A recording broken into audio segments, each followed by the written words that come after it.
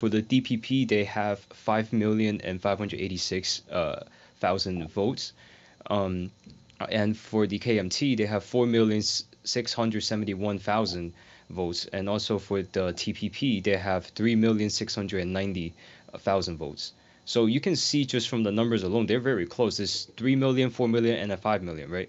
And now you look at the percentages, they're actually much closer. And if you consider the fact that, what we said earlier, that the TPP was essentially, that it was compromised by the CCP, um, really the DPP only won by 40%. And if you take into account that, the TPP and the KMT are both, infiltrated, that actually a good amount of votes has been, like 60% of the votes actually went to the opposing side. But it is interesting though that, the impact that a third party, the TPP, was able to have in this election and how much votes they were able to take away from the DPP.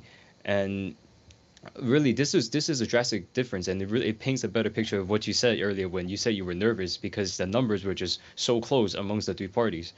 And last year, I know you said it was 8 millions for the DPP. So imagine if there was only two main parties, two of the bigger parties, they might have won in a landslide for the DPP, just as similar to last year. And you can see on the map too that it kind of reflects it draws a better picture for what the total numbers look like for each of the parties.